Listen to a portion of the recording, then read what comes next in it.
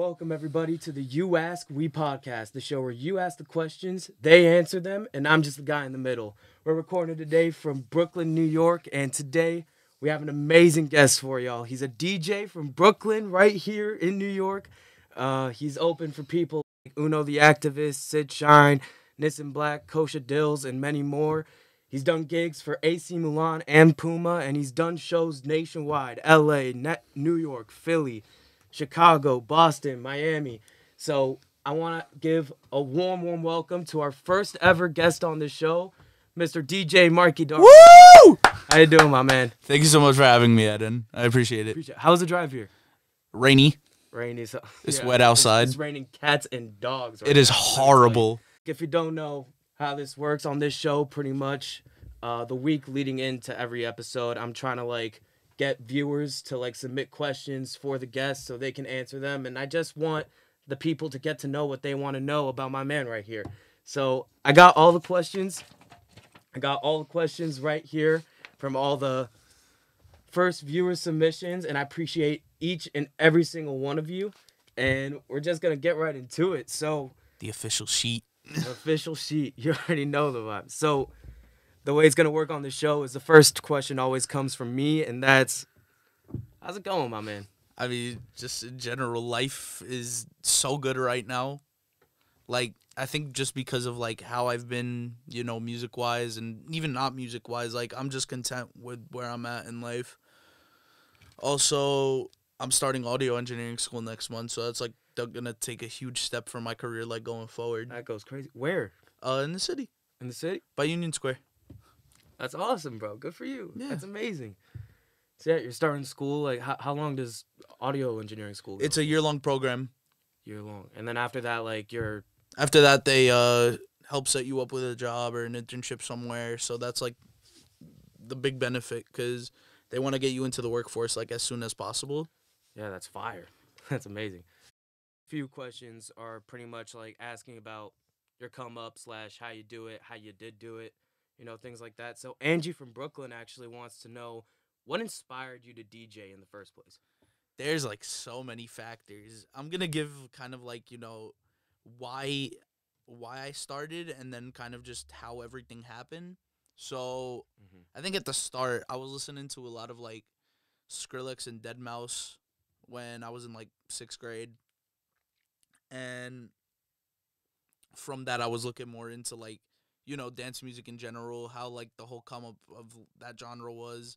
I was just listening to just a bunch of random stuff and come to find out that this stuff is already being played, on the radio a little bit. They're showing, signs that it's becoming bigger. And through that, I'm like, okay, yeah, this could be cool.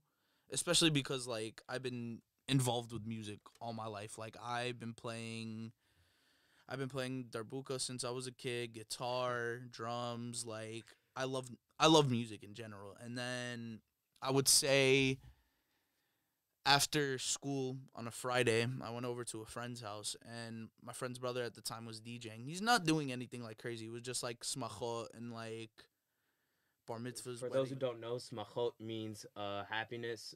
It's pretty much kind of like parties and whatnot, things like that. Yeah. Just making sure for the people back home. For the people back home. And, yeah, so he would just be doing, a bunch of bar mitzvahs, weddings, engagements, and he was teaching me how to DJ. My friend's brother was teaching me how to DJ, so shout out Charlie. And then also, I had a family friend named Sammy Sabag, who, when I told him I wanted to take it seriously, he, kind of helped me out and hone my skills a little bit, get, kind of the entry-level stuff out the way. So shout out Sammy for that, too. That's what's up. So it's when did this start? This was also in middle school? Or in middle school. Or what age would you say? 11, 12. So you've been doing this since 11. Bro, for time. That's crazy. For time. I guess starting from such a young age, it's you can grasp the skills and all that stuff like that. But I mean, a lot of people want to know, especially Kelsey and Aton from LA. Shout out to them. They both kind of want to know how exactly you broke out in the industry. Where's a good place to start? Because it could be so intimidating, the industry as a whole. I mean, yeah. How I broke out is kind of a weird story. I was, I think, 14, and I wanted to take the club route as fast as I could. And at the time, there was this company called No Idea Events. They're not in business anymore. They don't do it anymore. But basically, they would host like these teen rager nights for like kids 14 to 17 in high school. And there was one event where Caked Up was headlining. At the time, they were like one of the biggest EDM groups, I think, ever. And I got a chance to open for them, which was dope as hell. How'd you get that? It was through a friend, actually. He kind of emailed them my EPK. Like, I made myself a little EPK when I was 14 years old. And it sucked. It was horrible, but, you know, I sent it out, and it got to the right people. I ended up opening for Caked Up, which was super dope. And then a few months after, I got to open up for Bass Jackers, who are honestly, like, a huge inspiration to me. And that was so sick as well. Like, through those, like, little No Idea events, I really was like, yeah, this is what I want to do for, like, the rest of my life. Wow. And now you're doing gigs for AC Milan and Puma. Bro. And things like that. That's insane, bro. Like, AC Milan was a fun one. it was fun. Like, what was it like doing that? I remember when I was in the Puma store, they hired a stylist for me before the store opened, and I was like, wait, what are you? I got a whole stylist right now? Like, shout out Robin Cruz. She's the head of marketing for Puma. She sorted out that whole thing, and I love Robin so much just because she treated me like her little son when I was like in the store shopping and like looking for stuff to wear while I was DJing. It was so sick. That's tight. That's so tight.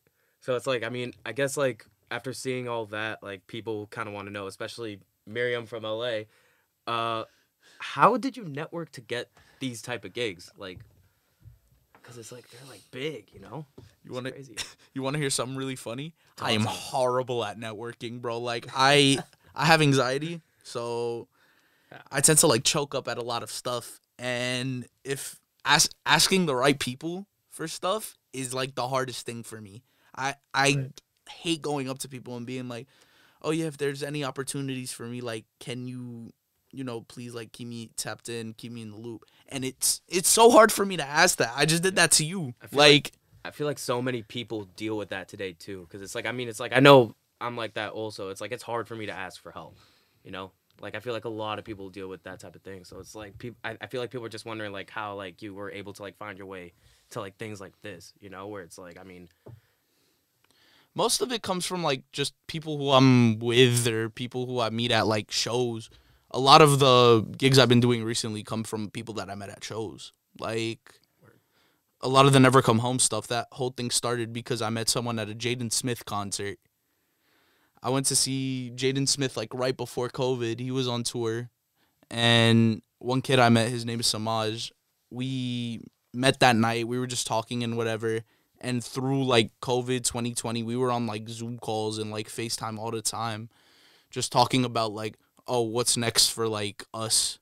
And now we're at the stage where Samaj is doing crazy things, like with the whole Never Come Home brand that him, Emmy, and Jose have, and just like amazing things. And through them, I've been able to do so many like big things, out of the box things. I'm not gonna say weird. It's definitely like DJing at a coffee shop is definitely out of the box. It's not weird, but that's pretty new. I thought it was that was an experience, but also like the whole AC Milan thing that came about from literally watching games with people in the city, and like those people like would connect you to like these type of things. So one of the head members of the board, Franco Zagari from AC Milan NYC, shout out Franco. He basically facilitated the whole gig. I didn't know it was gonna happen. He basically calls me one Monday, and he's like, yo, so basically Puma's looking for a DJ for the Champions League semifinal event they're doing on Wednesday. And I told them you might be available. Can I connect you with Robin Cruz? I'm like, absolutely connect me with Robin Cruz. What do you mean? And from then on, 5 minutes later, got a call from Robin, and the rest is history. That's insane. I'm happy you got it. Listen, bro, I remember like posting on Instagram like that big like big post that I made. Oh my bro, the sigh that I left out, just like what, you know the meme of LeBron holding his forehead, Yeah. like, bro, that was me. It's like you prayed for times like this, pretty much. And I'm happy for you. I'm happy you got that because I know how much AC Milan means to you too, like as like a team. Bro, they've been my favorite team since Yeah. I was a baby. My father grew up watching them, and my dad only watches soccer. So the only thing I could ever watch like growing up was them. But when I was like a younger kid, they were doing so well, and then the fall off happened when I was a teenager. So I'm like, the hell, man. It's still like crazy that you gotta like perform for them though. Like I mean, like it was like them. Like you performed for AC Milan. And the crazy thing is I might be able to do it again too. You might be able to do it again. I might be able to do it again. That's like what's insane to me. Have you been in like talks with them right now, or Not talks. It's just like they said if anything ever comes up again, like of that magnitude, it's definitely gonna happen again. so that means you did a good job. Yeah, I'd hope so. Good stuff, bro. I got. That's awesome. Is there any like other work that you do like other than DJing, or is DJing like your whole life right now? I got like 3 things I do daily. I work for my dad, so Word. many people know like the money What's your dad do? he's in wholesale cigarettes. Word, He's been gotcha. doing it since like before I was even born. And you know, all the money I make from my dad, I basically tend to reinvest in like my music and like just doing a bunch of other things. I currently intern as an A&R for AG Presents, the concert company. Word.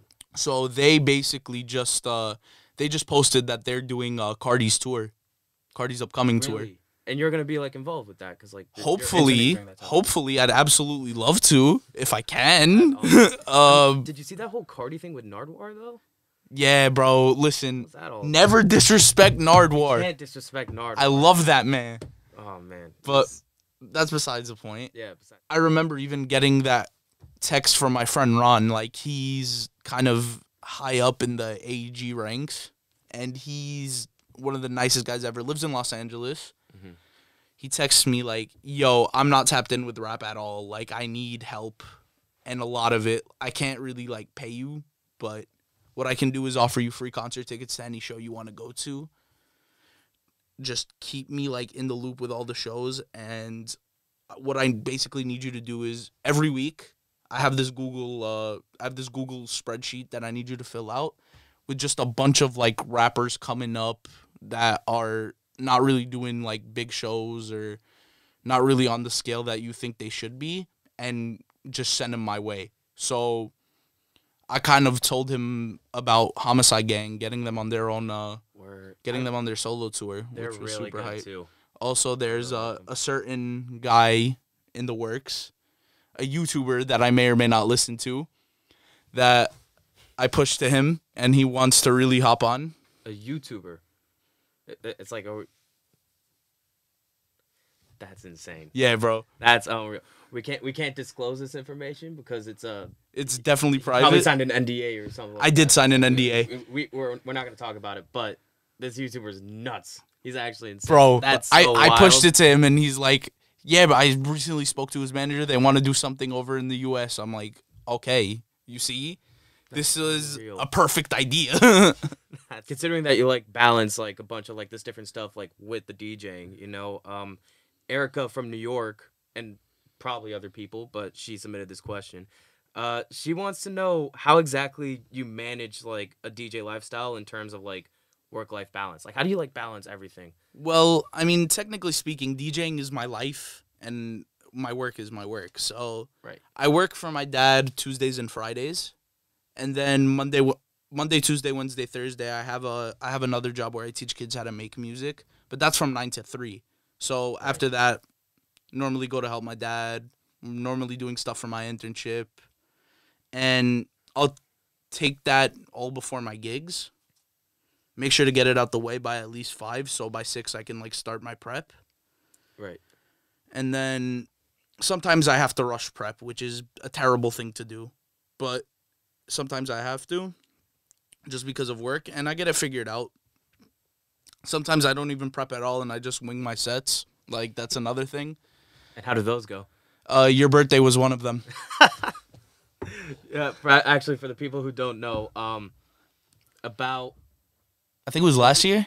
last Last February. last February, it was me and a really good friend of mine. Shout out Yoel Halbert. We share the same birthday, February 11th, and pretty much, we rented out this bar, and we got Mikey to DJ for us at that very bar. So now he's telling me he was just like winging that whole set. I winged that. It was one of the craziest sets I've ever seen him. Like, he did an amazing job at this party. So I didn't even believe you winged it. I thought this was like prepped and everything. Nah, bro. The only things I prepped was when you and Johnny like decided to do a little performance. Like that was all I had to. That was all I had to work with. Otherwise, But that's also such a bar you said in the beginning, though. Like, work is work, DJing is life. That's such a bar, bro. That's awesome. I'm making that my Instagram bio. Oh my You god. should make that a bar. Socrates. Socrates. I think a bunch of other people kind of have like random opinions and thoughts they want you to talk about. So Run them by me. yeah, we can start from Betty from Los Angeles. Shout out to her. How's your hearing? My hearing's solid. My mom would say it's declined. Cause I can't hear her when she calls me to do chores, even though she screams like 900 times when I'm still on my way down to go get it done. But Isn't that every classic Israeli mom though? yeah, in a way, sure. Yeah, my mom's the same exact way. In a way, but yeah, like she would say it's depleted. I don't think it's depleted, but I feel like my musical ear in general has gotten like way better since I started, but hearing's fine. Gotcha. So it's like your hearing, like, one could debate kind of decline / okay, but you're listening. I always That's listen. one oh. I always listen. That's fine. Bucks of Plenty wants to know, like, what's your opinion on Pink Tape, the new Uzi album that came out? Very unpopular to the casual listener. I love that album. I feel like that's Uzi's testing or like Yeezus in a type of way, because he was really going really experimental. He was going with just everything. Yeah. Like he sampled. People don't know how big of a fan I am of Nakamura theme. Yeah, bro. People don't know how big of a WWE fan I am. So when I heard that, I was like, "Yo, he did not just." I did not just hear this on a Lil Uzi Vert song. Also, Fire Alarm. Obviously, you know how big of an EDM fan I am. Justice is like one of the craziest like dance music groups I think in the history of the genre. So hearing Stress sampled on an Uzi album, I was like, oh my god, yo, he's doing everything.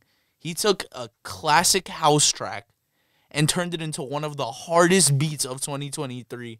I mean, I know it wasn't him, it was his producer, but still crazy. Still one of the most insane things I heard. I give Pink Tape an 8 out of 10 just because I feel like there's much more to be desired with some of the songs, but it's definitely like up there with like best albums of this year for sure. What would you say was your top 3 though? My top 3 like this year for rap albums? Albums in general, whatever you like. Ooh. Okay, so I have Lil Yachty first. That was a good album. Bro. So good. And I listen to it every day.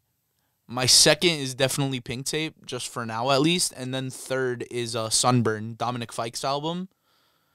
It's really because of Samaj. I listen to so much Dominic Fike, but that album was the first actual like Dominic Fike album that I listened to in full. I was like, yeah, this is something amazing. And is Dominic Fike like what does he do? He's rap, dance, like what? It's weird. He's like an alternative artist, makes like alternative and like indie music, but he's tapped in with like the rap scene. One of his biggest hits is produced by Kenny Beats. It's called Phone Numbers, and it really like Kenny Beats is so good. Kenny Beats is so good. I know you watch The Cave. I know you watch The Cave. I love The Cave. The Denzel Curry episode is stuck in my head. Denzel Curry, Zach Fox, IDK, Kenny Mason, all those episodes are amazing. Wait, but didn't Kenny release an album this year also? Did Kenny Beats? I never even checked. I think he might have, but it might have been just like a producer album. Yeah, it was something like that. I mean, like he kind of just like put out like this album. I don't know if it's something I like just discovered now and I was like late to it, or like he recently released it, but like it's basically just like a bunch of beats like lined up. Like it was very under the radar. I might give that a listen on the way to New Jersey. That out. Definitely. It's a vibe. You know, speaking of like music taste and like what you like, Ben from Miami actually asked, what's your top 3 favorite songs to play in a function specifically? I want to give this like a 3-part answer just because like I'll play a bunch of different types of functions. So if I'm playing like more like the chill or like, you know, chill or like vibey crowd type of like thing, I'm more down like the tech house route, deep house. So top 3 songs would be, my first would be the Castillon remix of Maria by Ricky Martin. It's probably one of my favorite songs to play in sets. I dropped it last night when I DJ'd on the beach, and I thought it was perfect. On a beach? I did it on a beach last night. What was that for? Just like some little function that was hosted. That's I thought it was cool. I got invited literally 2 days before. You're so just everywhere. I am everywhere. Just everywhere. I am everywhere. But Insane. listen, what can I do about it? So yeah, that The Shake by Ellis Moss. That's like one of the craziest like vibey tracks I ever heard in my life. And then also the Tim Hawks remix of Escapism by Ray. That's like another great one that I like playing for like vibey stuff. If I'm playing more like a techno crowd, that's like my main genre of what I'm producing now as well. So I would say Flatline by Hardwell and Ollie James, Something by Trey Pierce, and then my unreleased I have as like a top 3 that I play at a bunch of techno functions. And then if I'm playing like strict rap functions, my top 3 would be Family Ties #1. I feel like fair enough. A lot of people know that. I remember like the first week that came out, I was DJing at Yoel's house, and Yoel like Halbert? Yeah. That was the person we shared a birthday party with, but like, really? Yeah, I was DJing at Yoel's crib, and I remember you came up to me like, yo, is this that new Keeman Kendrick? I don't like it so much. And I'm like, no, you're crazy. You're crazy. There's no way. It definitely very much grew on me, because now when I hear the trumpets, I'm running. You running. Texted me a month later that I converted you. I was like... You did put me on a little. I'm not going to lie to you. I was like, yeah, you see me. You did put me on a little. Man does conversion therapy. If you have a song that you hate and everyone else likes, I will convert you. But that's crazy. Nah, like Family Ties #1. I would say #2 is All Right by Kendrick. That song always goes off at parties, even though it's not like that type of song at all. If you really like deep the lyrics and understand it, it's not. It's a whole other message completely. It's a whole other message, but it goes off. Yeah. And then I would say the third song is LPFJ2 by A$AP Rocky. That's a good song. Bro. That's a good song. The low-key deep cut, but the damage it does in New York, like in New York in general, it is so like good. And when you hear like that, everyone like loses their I'm gonna keep it, but I've been clean this whole time. I've been doing a good job. It's like you don't mess with Meek Mill so much. I do, but the thing is, I feel like Dreams and Nightmares has become so like overplayed in a way. Really?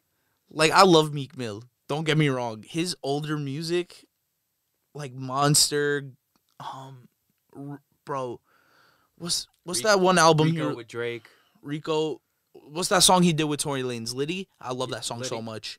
Liddy was one of my favorite rap songs. Like that album, when it came out, I was like in high school, and it was one of my favorite albums of that year. The one with the orange cover. Yeah. I forgot the name of it, but bro, it was a great album. It was good. That was one of my first ever favorite rap albums. Like Liddy was one of my first ever favorite songs. So it's like Liddy was such a good song, bro. That's the whole thing. It's like it may be like a bias thing. I don't know, but it's like, I mean, when it comes to like function specifically, I see Meek Mill as the GOAT. I don't know. It's like him and Chief Keef.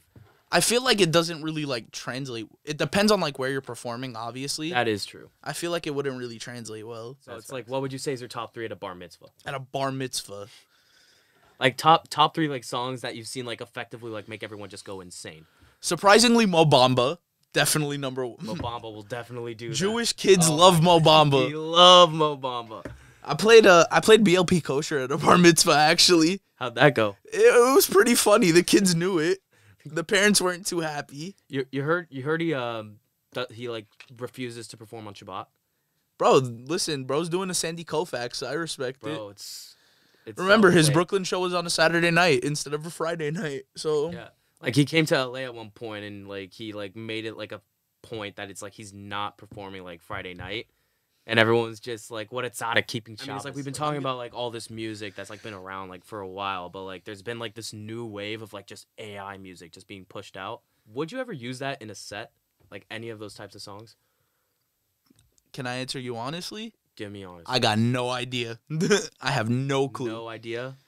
Cause listen, I feel like there's so many good like AI songs out there. Obviously, there's that viral one with Drake on that piano beat. The Winter's Cold or bro, whatever it's called. It's just like if I also soon enough the artist could just be using AI and we won't even know it. Like it's so scary. Bro, it's so scary how into the future we are with all this stuff, but I'm not against it. I'm not necessarily like, oh, AI music is garbage. No, I can't say that. No, like the thing is, it's like it's good, and that's why I'm scared of it.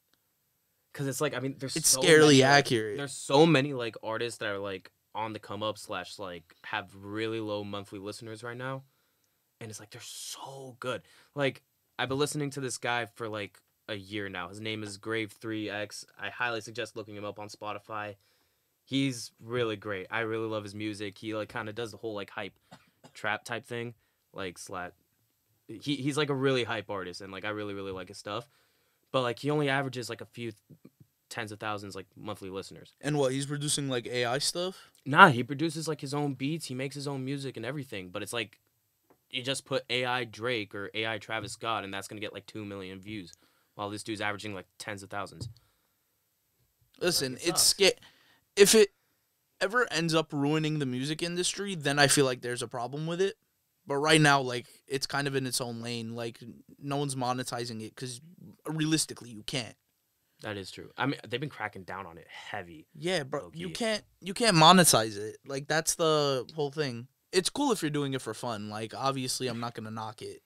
But if we have an issue where AI is basically just like taking over the music scene, then there's a problem because we just lose out, and then all the shows are gonna end up being like, I don't know if you know like what Vocaloids are. It's like this Japanese type of thing. I don't know if you ever heard Hatsune Miku. Oh, is that that hologram thing? Yeah, bro. Like, that's like like Michael Jackson and like Tupac, the hologram concerts. I'm not talking about hologram concerts. I'm talking about like basically they have these like anime characters that make music in Japan, and it would.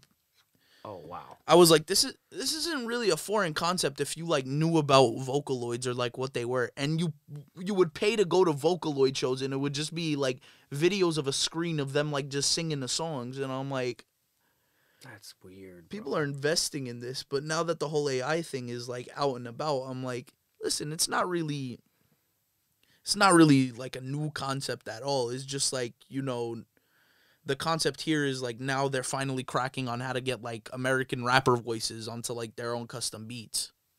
I'm not against it though. It's just you can't monetize it. Yeah. I mean, you can't monetize it for now. Like, we don't know what's going to happen in the future. You never know. Moving on from like music in general and kind of getting back to like the whole DJ part of DJ Mikey, you know. Daniel from LA actually wants to ask, if you could DJ battle against any DJ, who would you choose? I know I'd lose, but A-Track, just because I want to show that like I'm, you know, up there in like my skills and like know what I'm doing. That's what's up. A-Track is regarded as like the best like technical DJ of all time. Like he's one of the best at scratching, one of the best at just like skills in general. He's won like tons of competitions, and also his own music is fire. He makes music with Armin van Helden, part of a group called Duck Sauce. Makes music with his brother, who's part of Chromeo. His name is Dave One, fire artist. I've seen them live before, together. So sick. That's unreal. Like, I mean, who would you say is your goat though? Hardwell. Everyone knows it's Hardwell. That's true. He spams Hardwell on Instagram every day. Time. Every day. He loves that guy. He's really good though. I really mess with Hard. But like, is it offensive if I say DJ Khaled's my goat? No. But also, I feel like people get offended by that. He's just not a DJ. He is. I mean, it's like I feel like everyone gets distracted from like the shenanigans he pulls online, like, oh, bring out the whole ocean. But like, no, not even that. He had a set at EDC in 2017, and he wasn't even DJing.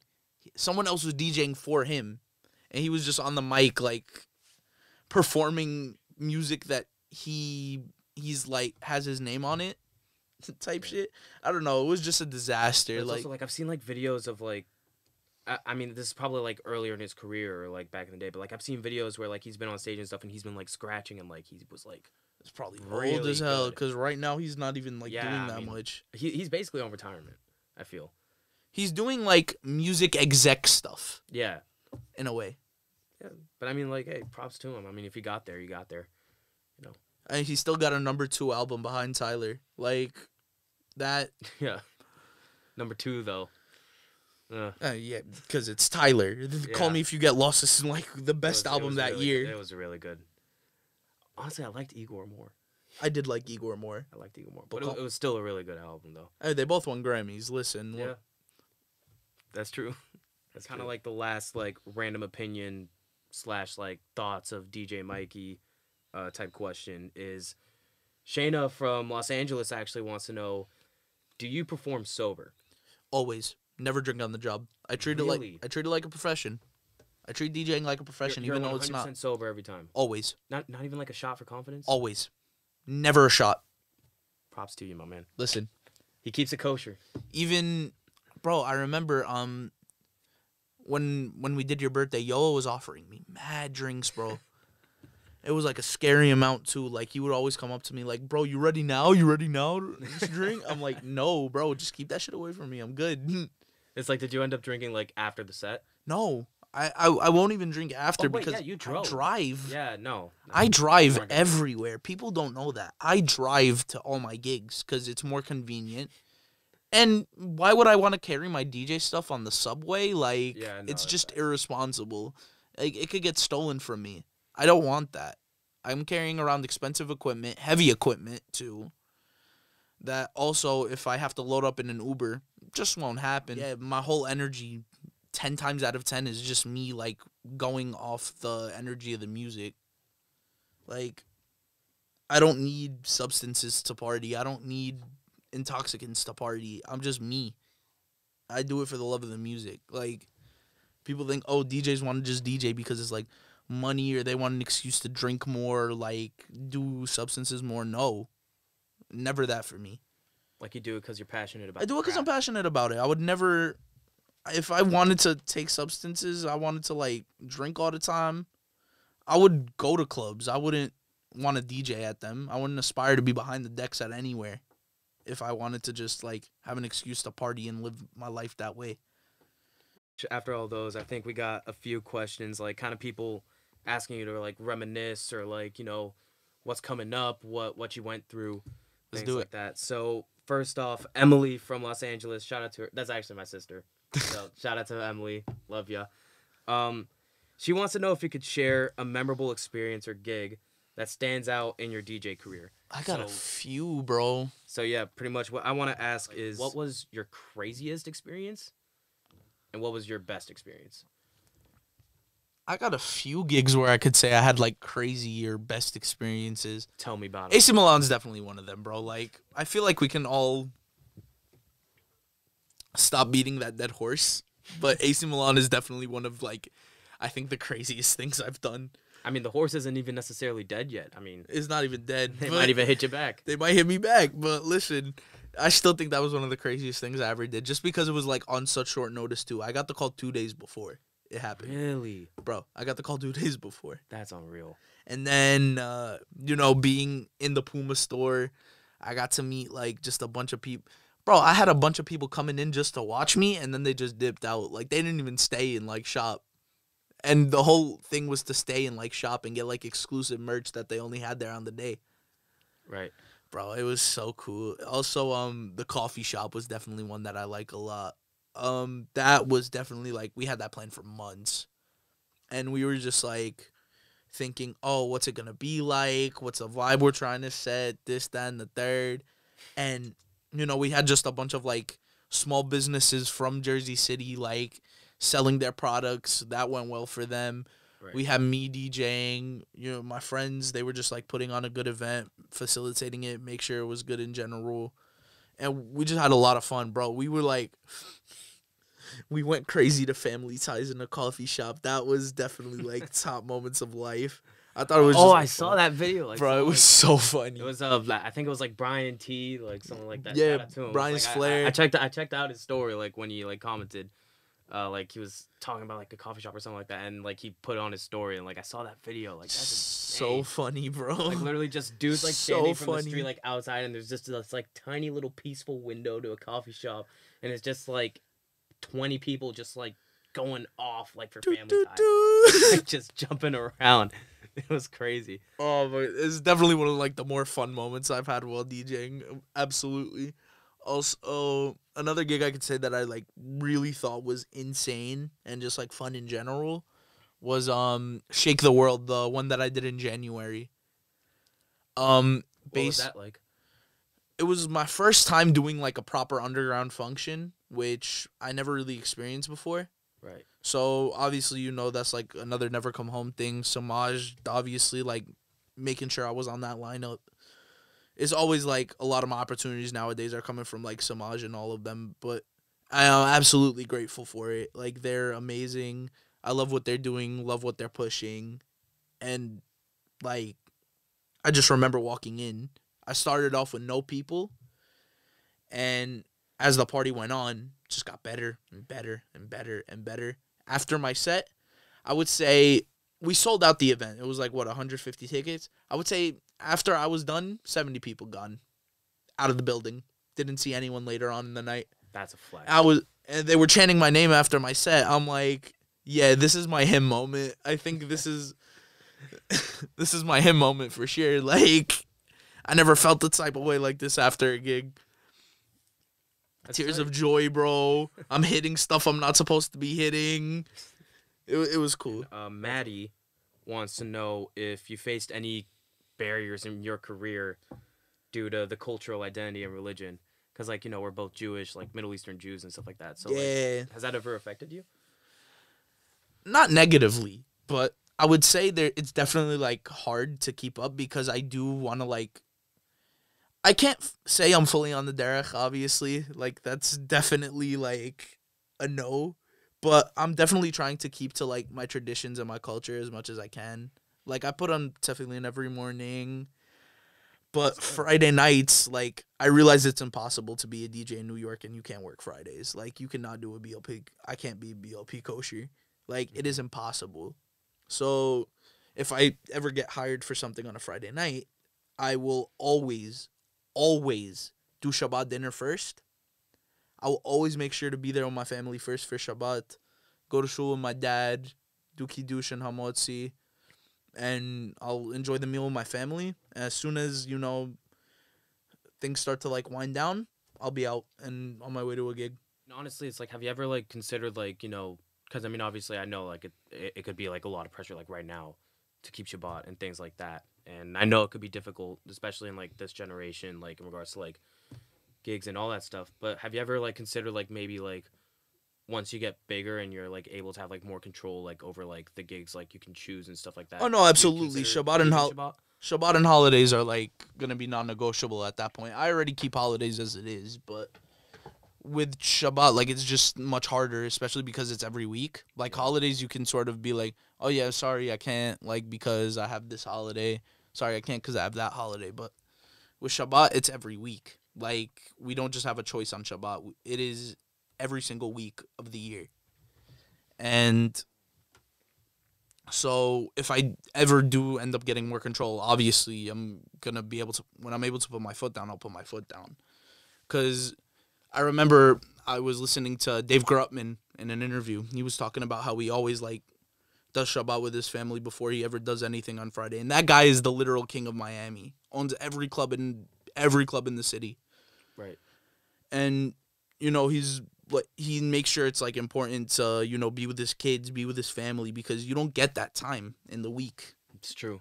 I feel like a lot of us do take Friday for granted. Like, really, at the end of the day, when you sit down at the table and you hear Kiddush, it's like, yeah, okay, I have a little bit of release. Like, I'm cool for now. Yeah, I mean, a lot of people in my law school, like, when they figure out, like, I'm an Orthodox Jew, like, they all ask me about, like, Shabbat, and they're just like, so, like, from Friday night to Saturday night, you can't touch electric at all? And I'm like, nah, I can't do it. And they're like, how do you do that? And I was like, I don't know. I just spend time with my family, you know, like eat stuff like that. And they're just like, wow. Like so I've heard some people say like, wow, I never get that time with my family, you know, like that's awesome. And I'm like, yeah, like it's the one time a week I really get to connect important. with my dad, bro. I never get to see him throughout the week. With me and my dad, it's the same way because it's like, at least like growing up, it's like he'd be like busy a lot, you know, like he was a hard worker. He was a really hard worker. When I was growing up, I wouldn't see him. I'd be asleep by the time he'd get home. Yeah, but come Shabbat, it's that best time, and it's like I'd walk with my dad to shul like every you know like service, you know, that was quality time. Like I would not trade those walks for anything. That's why I love Shabbat and holidays so much. It's just because like I definitely am family first. Like it definitely comes with the territory of just being like from the Middle East. Yeah, we're very like family oriented and like, you know, close knit. Yeah. So man, hey, listen, I'm praying for you. I hope one day you can get to a level where it's like you're comfortable enough that, you know, you can get back to it. You know, you can get back to like the Shabbat and all that stuff. I'm rooting for you, bro. For real. I'm rooting for me too. Come on, bro. I need that. Speaking of looking to the future, Brian actually wants to know what we can expect from you from the next year. If this is the same Brian that knows exactly what I'm doing in the future, then we gotta have a conversation. Probably Brian T. Brian's Flair. Brian's Flair. Yeah, my brother. That's the one. Listen, he knows exactly my moves in the future because we're hosting 2 events together in October. That's fine. I mean, but the people don't though. So it's like, I mean, the people might as well tell them. I mean, tell them what you could tell. I mean, all I can say is October. That's all I've been saying on Instagram. Literally, I don't know if you go into any of like my recent posts. All the comments that me, Brian, and like our friend Daniel, we all just write October, October, October. What's in October?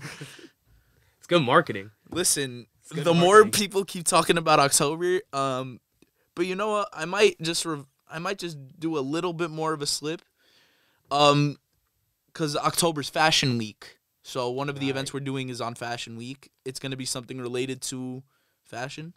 So that's cool. It like a streetwear type thing. Or? I don't want to say much. And then literally the week after, we're doing something. We're doing something as well with the same people, and we have this like clear cut already. That second event is halfway like booked up.